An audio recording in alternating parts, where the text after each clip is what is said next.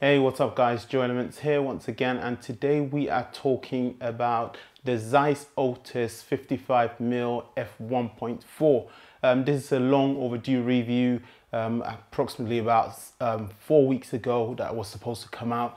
What I was trying to do is get my hands on the full lens set that I was actually looking for, which is the 85, the 28 and the 55. Unfortunately, I have not been able to get that yet. These lenses are very on the pricey side. The 55 cost me almost £3,000, as you're aware with these lenses. Used right now, you can pick them up there in about £1,600 to £2,000, depending on the condition. I decided to buy it new just because I'm looking at insuring the whole kit and also set it up for rentals, and so that's why I'm looking to get the 3 lens set.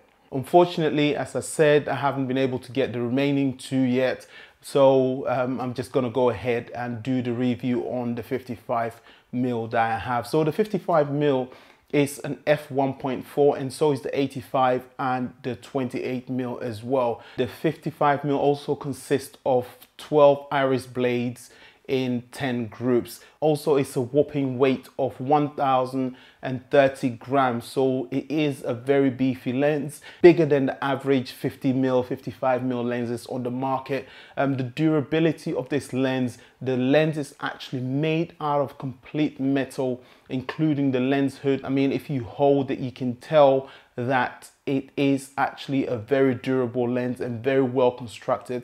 I mean, this is a lens that Zeiss decided to say, you know what, to the engineers, go ahead and build us the best lens that you can build with the tech that we have at that time, and then also try and make it as cheap as possible.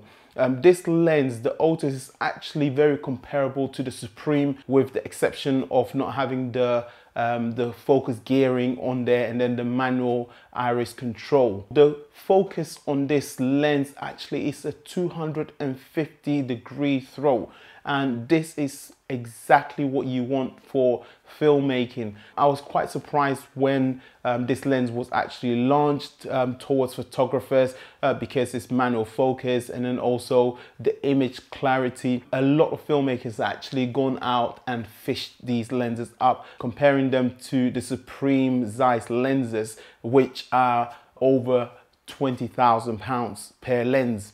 The unfortunate thing is that this lens is actually limited to just 2 mounts, which is the Canon EF and then the Nikon F mount. The Nikon F mount is not really popular in the industry of filmmaking, but we know that the EF mount is very widely popular, and so I picked up the EF mount. Having said that, the Nikon mount, actually there are adapters and converters that you can actually convert them into a PL or an EF mount, but obviously you lose all the metadata connections. The front filter thread is actually 77mm wide, which means it's very near to standard to pick up a good ND filter or to pick up a good polarizer and protect the front element.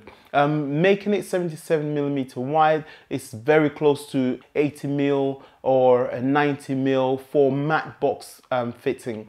In this case, I have picked up myself one of those tilter mini matte boxes, and with this step up ring, it's easily adapted and mounted on. Duclux actually makes an adapter that sits in front of it and converts the front, which is ready to be clipped on to a 90mm matte box. When we talk about the front, we do not forget about the back end. This lens diameter actually covers a full frame very easily, all the way up to Alexa 65 and the Red Monstro. So it's very much VistaVision ready, and it is future proof as well. This glass was actually designed to be able to handle 8K and above of resolution, and so pairing it with the Red Komodo is no brainer to get stunning images as you see. The images that this lens produces is stunning. Everything is tack sharp. I mean, I'm not going to be pixel peeping, but it's one of the best, if not the sharpest lens around currently as we speak at that price tag. I mean, I have used the Zeiss CP2s and the CP3s, which I have personally owned as well. But moving on to the Otus has made me realize that there are actually better glass out there for that price tag. And so I am going to play you a sequence of shots that's been taken with the red Komodo, pairing it with this Zeiss Otus 55mm lens. You be the judge for yourself, and comment below and let me know what your thoughts are. If there is any other further in-depth review that you want me to do on this lens, let me know in the comments below, and I will catch you on the next one. Stay tuned. Peace.